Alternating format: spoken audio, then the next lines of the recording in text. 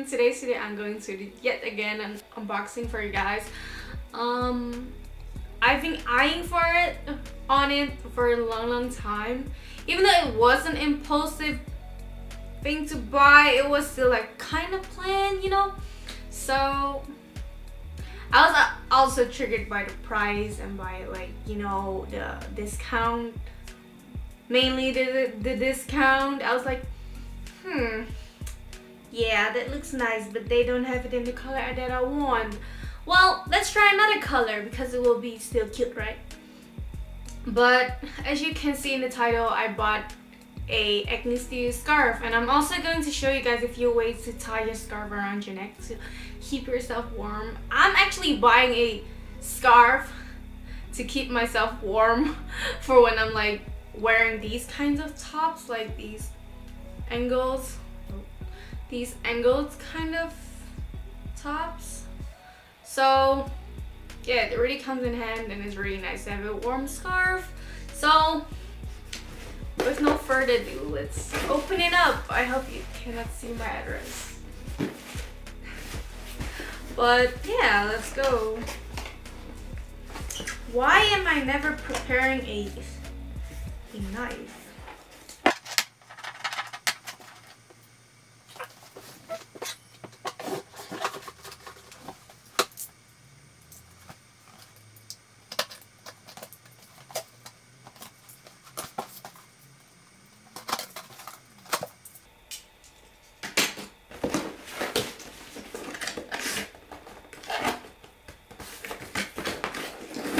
Oh, it is supposed to go that way.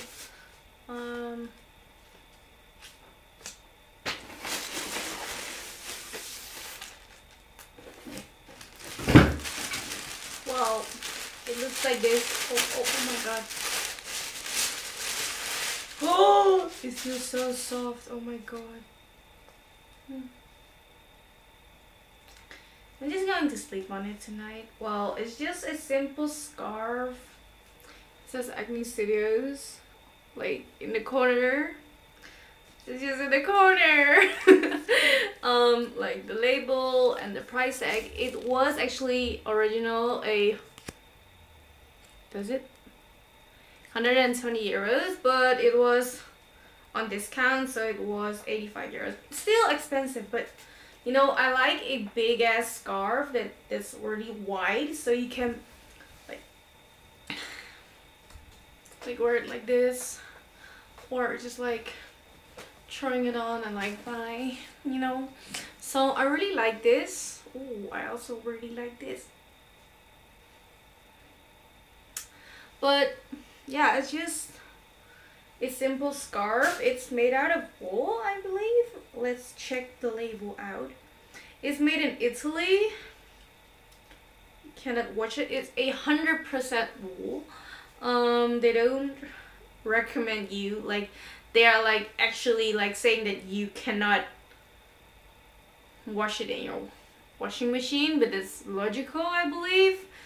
Well, not for everyone, because last time I shrinked my own woolen sweater, but it's a story for another time. Anyways, it's dry clean only, and it's really big. I really love that. It's like 200 centimeters by 45, I believe. It's like really big. It's like a small, what's it called? Like a bed sheet. No, it's not like a bed sheet. It's just like a sleeping. You know, I already own a sleeping bag. A sleeping bag from Uniqlo. That really big ass, like that coat. You know, it really matches well because now I have a sleeping bag and a blanket to cover me up. So it's really nice. But yeah, let's go further in with how you wear or tie a scarf. Just a disclaimer, you can do this with any scarf, any size of scarf. It doesn't have to be so wide as mine. It can also be like a smaller one or like a slimmer one. It doesn't have to be such a wide one as mine. So you can do this with any scarf you want. Just try it on and stay cozy. But with no further ado, this is the first one, and I will show you in a bit how you do it.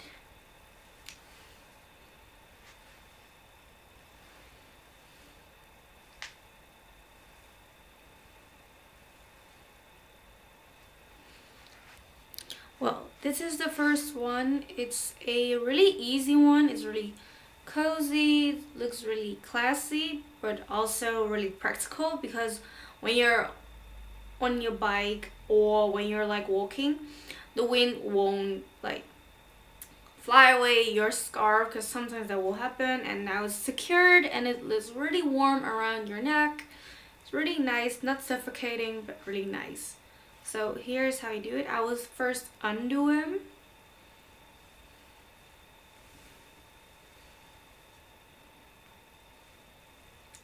So you start with this.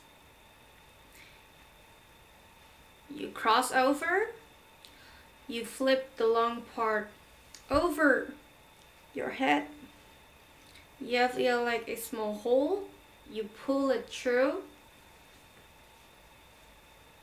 That's how you do it.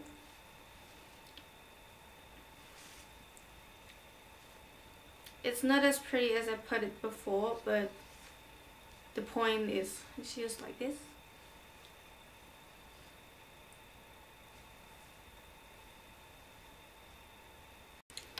The next one is a really easy one. I think everyone knows this and uses this, but it's just a very casual one that you can just throw over literally.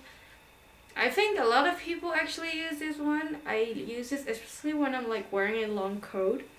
It looks really chic because you're basically just like holding a short side, then turn it over.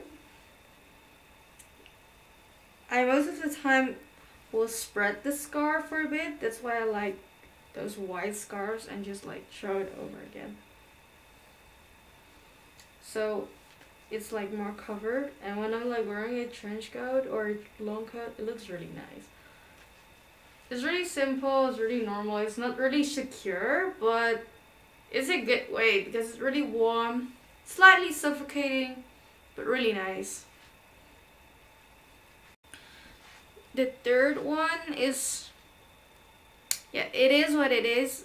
It isn't the most prettiest if you don't take time to do it, because mine is just like really easy and comfy right now.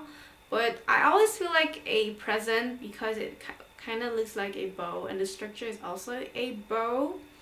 I really like this one because it really secures you, because it won't fly away, it won't move, you will slightly suffocate, but it's all okay because it's really warm and really nice.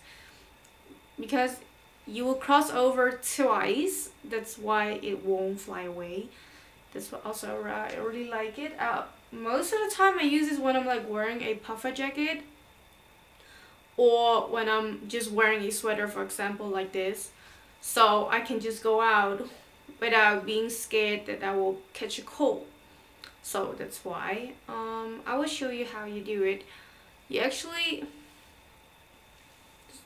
really easy. It looks maybe a bit complicated, but it really isn't. Well, basically what you do is just like the last one. You have a long piece and a shorter piece, and you just cross under, you flip it in, you cross over the long side over your head, and you hold it here, and you just pull it through again. And now you're present. So it's really easy, it's really practical, and it's like really warm. It's really nice. So yeah, you know, sometimes I feel like a superhero and I just do this. I just throw it over my shoulders and I'm on the way to go. It's really easy when you're like running late and you still need to like put a scarf on. Just do it like this. It's really functional as in when you're running late, but it won't stay and it isn't secured. So be careful when the wind is like blowing really fast or really hard. be careful, it will snatch your scarf.